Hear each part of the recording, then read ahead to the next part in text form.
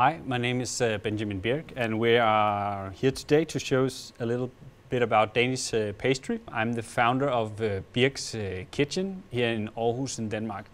My background is as a teacher, both as a chef and a baker at Meyers Madhus in Copenhagen, where I learned the whole philosophy of working with Nordic produce. When working with our traditional Danish pastry, we want to take it in another direction where we want to make it, we want to produce less, but we want to do higher quality. And we especially want to do higher quality in the ingredients that we use, but we also, of course, want to use those ingredients, use their potential to get the most flavor and the best texture. So the first piece of pastry that we're gonna do is our cinnamon swirl.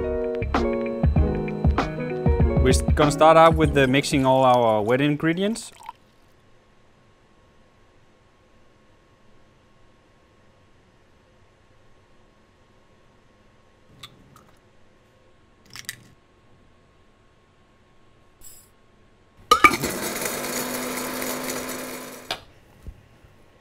We're gonna knead it until it's totally uniform and that we have developed the gluten.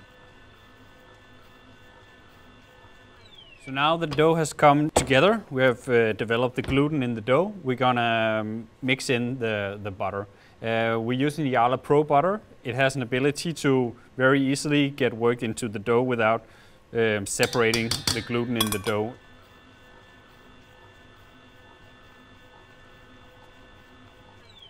So now the dough has come together and we have incorporated all of the butter in the dough. So now we're gonna put it in a box and we're gonna refrigerate it overnight, both to make the dough relax, but also to make the sourdough do its work and develop a lot more flavor in our dough.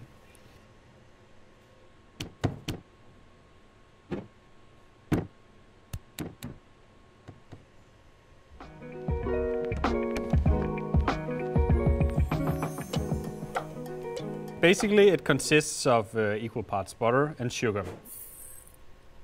The Arla Pro butter is going to help during the baking, because during baking, butter can have a tendency to run out of our baked goods, but not with this butter.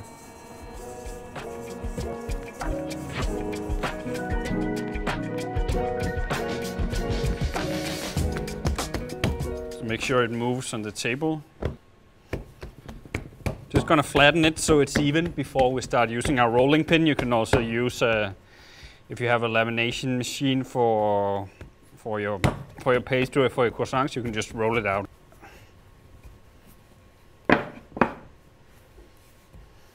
Don't mind just using your hands to fit the dough.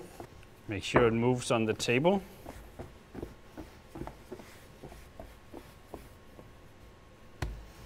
I'll give it one last roll. When the dough has been in the fridge overnight, it also gives the gluten possibility to relax a little bit, so it's easier to stretch the dough. Let's add the remones. We're just gonna spread it evenly all over the dough, and we always keep our remones at room temperature, so it's easy to work with it. It contains so much fat and sugar, it's not going to be a problem with the expiration on it, so don't worry about that. So now we're going to add the cinnamon. If you're only doing cinnamon remones, you can just mix it in the remones, but since we're doing a lot of different kinds of remones down here, we tend to add the flavor afterwards. Now we're going to flip the dough. Take it, just flip it halfway over. This is going to help make the pattern. It's going to make sense when we start cutting up our dough later, but right now we just need to shape it like this. Fold this piece also to the middle.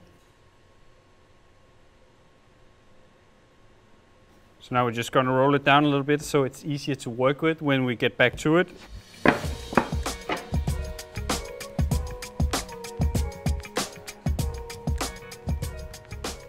The dough has been sitting in the fridge for about an hour, and we just turn it out.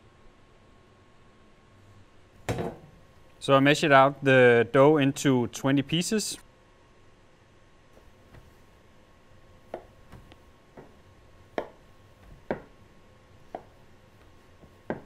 but we take the strip, we roll it towards ourselves so we get a nice twist on it. And then we go clockwise around our finger, so we have it like this. And lay it on the nut there.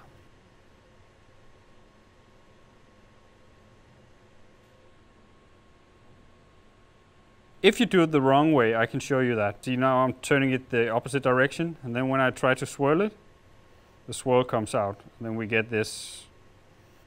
So now we finished swirling the swirls. We're gonna put them on sheet, parchment paper, and then we're gonna put cling film on top, and we're gonna let them rise till they're double size. And we just ferment them warm, no cold fermentation on these, so we just keep them out at room temperature. So now the swirls have risen to double in size. And before we start doing anything with them, we just want to give them a little feel. Make sure that they're light and fluffy and airy. Then we take our cardamom sugar here. We have some, it's called pearly sugar, so it's bigger sugar crystals. It's going to give it a lot of crunch when the guests they bite into them, and then it's freshly ground cardamom mixed with it. And then we just put them in the oven at 200 degrees Celsius for about 13 to 15 minutes. So now the 14 minutes have passed and the swirls are done. We want them nice and caramelized, but we still want them like very gooey in the middle. When they come out, we brush them with this simple syrup, equal parts water and sugar. And then we have some cardamom pods and some star anise.